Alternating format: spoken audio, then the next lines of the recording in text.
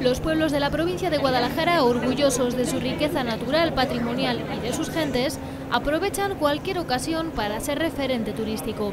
Hace unos días, Sigüenza era reconocida como capital del turismo rural y lo celebraba organizando un fin de semana repleto de actividades con las que seguir mostrando las razones que le avalan para este título.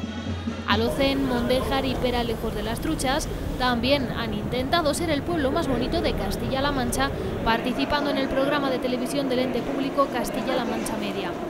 Pero quien puede presumir de ser el pueblo más bonito de España es Ita. Es una buena iniciativa que además marca muy bien en el mapa, ¿sabes?, los pueblos.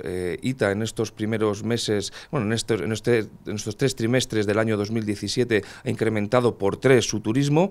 También los datos de Valverde de los Arroyos son muy positivos. Un reconocimiento que le entregó la Asociación de Pueblos Bonitos de España y del que también Valverde de los Arroyos puede presumir de haber ostentado en años anteriores. De cualquier manera, una cosa está clara, una importante ayuda para el incremento de visitantes a los pueblos de Guadalajara. Querer tanto a mi pueblo, además me ha hecho también querer y reconocer a todos y cada uno de los pueblos de la provincia de Guadalajara. Y esta provincia tiene pueblos muy bonitos. Por tanto, animo también a que muchos pueblos de Guadalajara puedan meterse en esa auditoría para conseguir esta catalogación de pueblo bonito.